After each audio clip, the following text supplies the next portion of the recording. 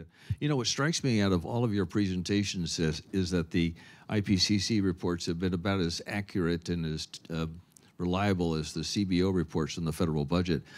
So, I think you're... yeah.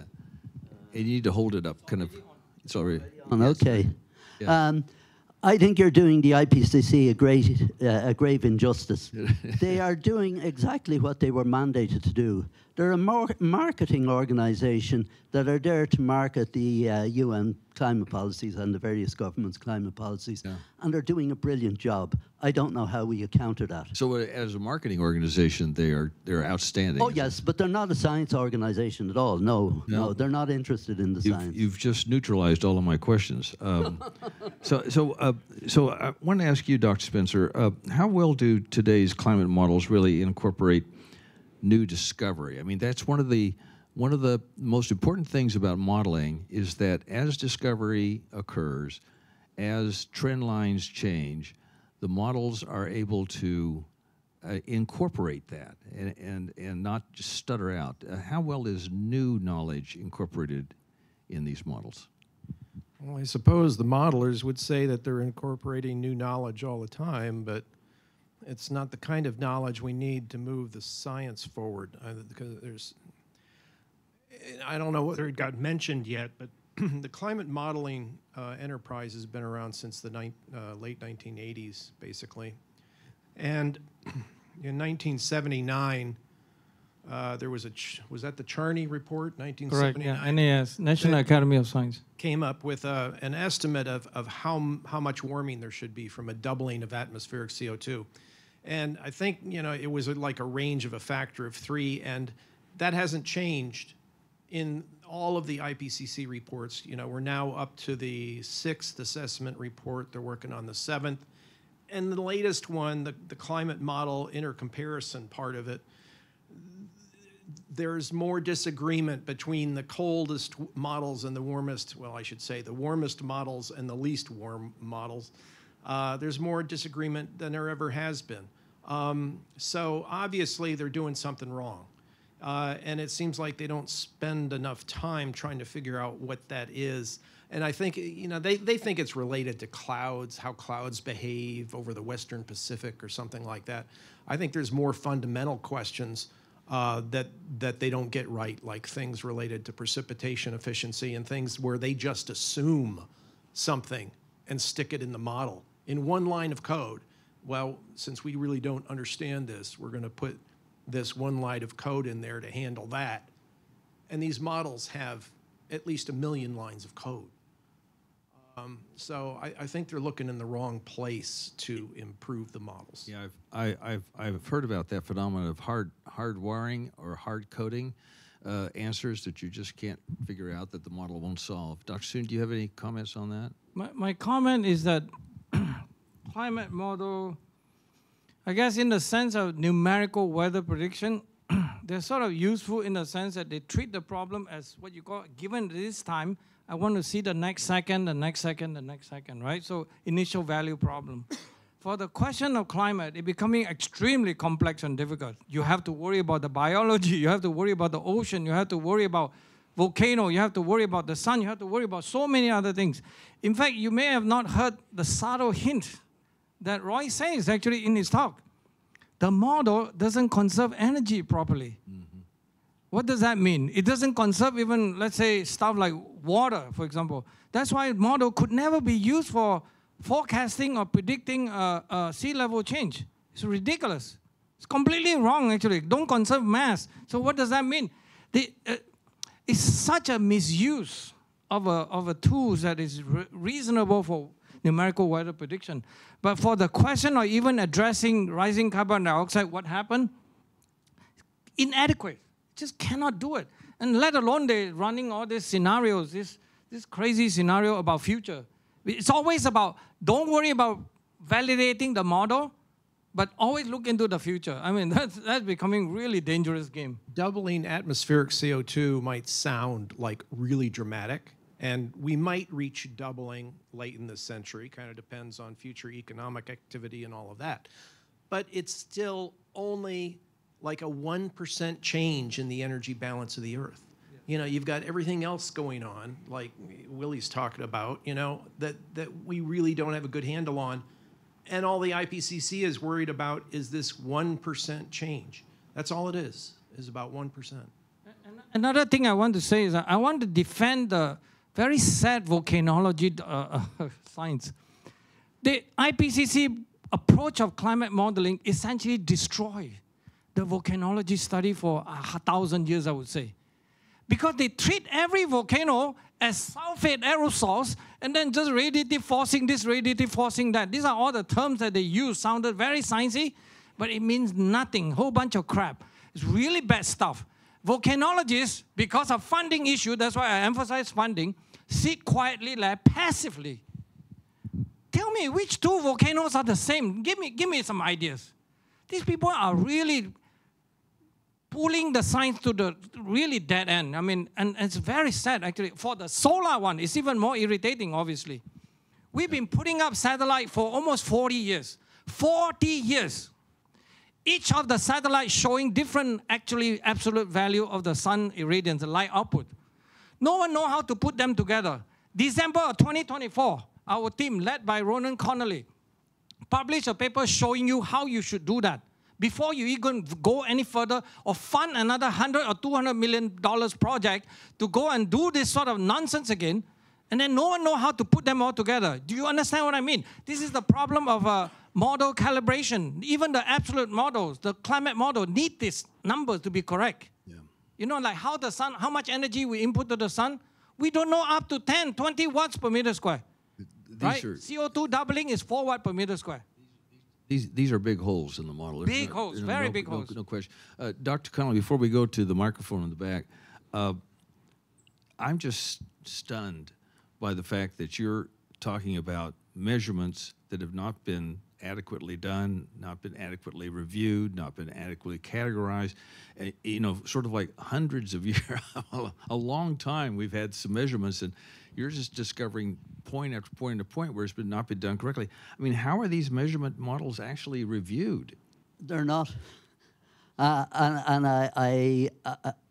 When I started studying the balloon data, I used the NOAA archive, and what I discovered there was that all of the balloon data for America and North America, South and North America, is not synchronized with the actual local measurements. So every year from all around the world, about from 800 different stations, the balloons are sent up into the atmosphere twice a day, sometimes 4 times a day, but they are all set up at the exact same time. It's Greenwich Mean Time, if you're English, at that time of the day everywhere. And when I started looking at the data, I noticed that the ones that were being sent up at night in North America were actually, the ground level values were the hottest. But when I looked at the ground station temperatures, they were actually the coldest. So all of that data is stored 12 degrees out of phase, or 12 hours out of phase. I don't know whether it's before or behind, but that's still the case. So I know I'm the only one that has actually looked at that in detail, because I've pointed it out several times, but still. That's just stunning. That really is just In stunning. any case, I want to say that please come to series-sign.com, where we have a lot of this, because this is short forum that we don't have enough time to explain all the things, but it's truly fascinating and beautiful science in that sense that we really found some kind of new principle. Yes. How atmosphere should behave, and it's all because of Michael Connolly. And it's all just experimental results, not models. No, as a scientist and an engineer, because I'm both, I use equations and models to come up with new designs for things and make new products. But as a scientist, I evaluate those models using the data. And that's what should have been done by all these modelers, and it hasn't been done. No. And this is the first time. It is amazing that we're the only ones that looked at whether the atmosphere from ground to level was in thermodynamic equilibrium or not. That's just amazing to me. And looking and saying, why not use molar density as a way? Yeah. And why not look at the mass fluxes to see, do these solar cells occur? Nobody else has done that. Why? Oh, that's amazing. Right, they want to chop the atmosphere into 1 kilometer, right? But we see that the whole thing is doing up and down like this. And then, of course, opposite relation between the stratosphere and the troposphere. It's fascinating stuff. We have a question in the back of the room. Yes. Okay. All right. Well, firstly, I want to thank the three of you for a very enlightening talk, or a set of talks, I should say. We're going to extend the Q&A for another 10 minutes because there is, such interesting conversation going on. I have two questions, actually. One for Dr. Spencer and one for Dr. Soon. And Dr. Connolly, you're welcome to chime in on these. Yeah. Dr. Spencer, you mentioned that, we saw this, the significant disparity between climate models and the actual observations. In your chart, a few models actually seem to get the temperatures right. With past CMIP modeling, it was the Russian models.